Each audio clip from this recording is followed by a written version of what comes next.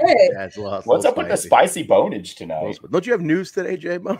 I do have a little bit of news. Kyle, can I just say though? Can I just say though that was a fucking killer main event? That's what I like to see.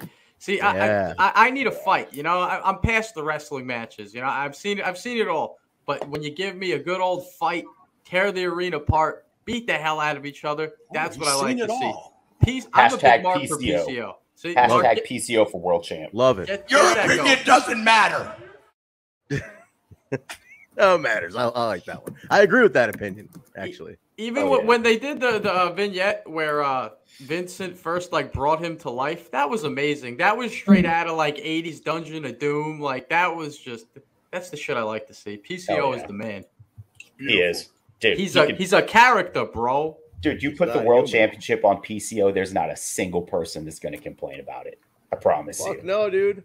He's older, but shit, he can go, man. Dude. And not once in a while. He's a workhorse. He's doing that type of match every week. He's just a machine. Love PCO. He's not human.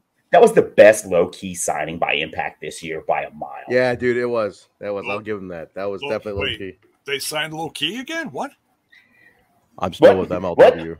Have no fear. Well, from what I hear on the Fake Wrestling News, it doesn't matter if you're signed with MLW. Yeah, I guess it does.